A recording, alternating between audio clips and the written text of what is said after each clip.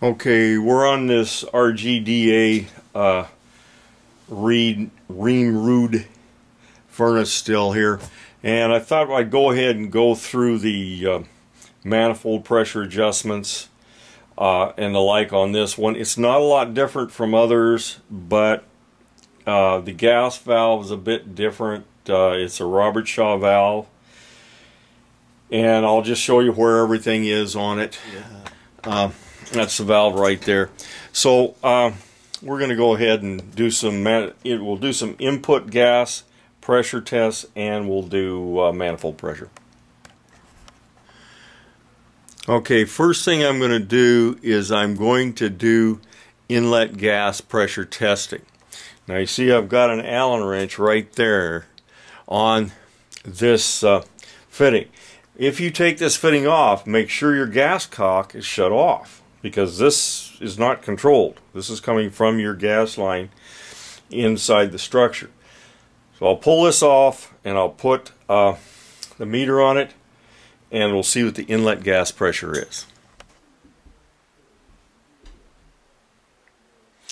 Okay, we've got the manometer hooked up with our tap right here, and we're showing no pressure, and I'm going to go ahead and turn on the gas.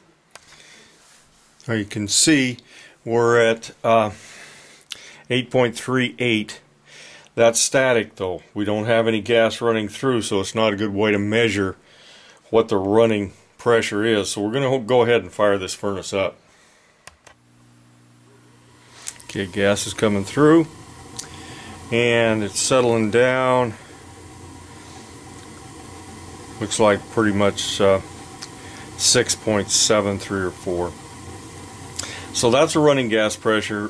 Minimum gas pressure is 5 for this appliance. That's inlet pressure, not manifold pressure. So we're fine, no problem. Okay, one more thing I wanted to throw at you. We pulled that plug out of there, put the silly plug back in. I've done this. It's pretty hilarious when that happens, and pretty dangerous too. Fire going every which way. So put the plug back in and leak check it when you're done. Okay, here we are on the outlet side of the gas valve. Just so you make sure you understand, your manifold down here, coming up to here.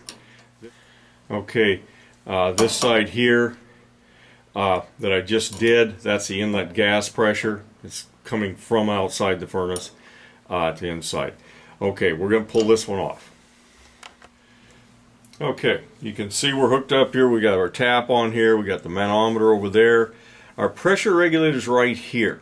Now this is just a cap. I'm going to pull that cap off, and we will check the pressure. Well, I won't pull it off until I'm ready to check pressure on this. So I'm going to have to fire my furnace up.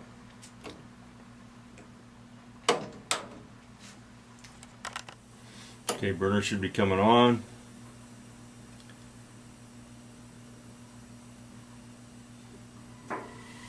Okay, burners are coming on. Let this thing settle down a little bit. Okay, it's 3.73. If I want to adjust manifold pressure, I pull the cap off this thing.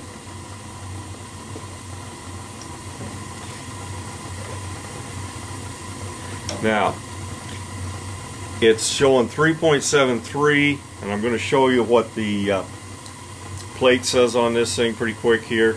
It's supposed to be 3.5, so I will counterclockwise it. Okay, here's the model and serial plate, and you can see where it says NAT and LP. Look under NAT. You got maximum gas supply pressure 7 inches. Minimum 5 inches. Manifold pressure, the bottom one just above 90 degrees Fahrenheit, is 3.5 inches, so it's 3.5.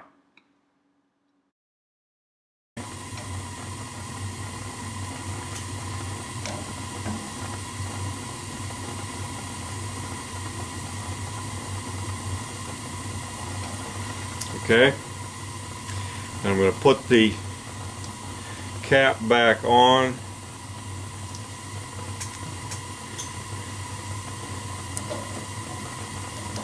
Tighten it. Don't think it changed any, pretty much the same as it was. That's pretty much the adjustment for manifold pressure on these things. If your manifold pressure is too low, make sure you check the input pressure. If you don't check the input pressure, you don't know that maybe you don't have a problem with the regulator from the utility or something like that. So just take one thing at a time. Anyway, that is the pressure regulation on the old Robert Shaw Grayson valve. This is a factory replacement valve too, because it has this fitting on it. It's a little different than the rest. Anyway, that's adjustment on the old Rheem RGDA.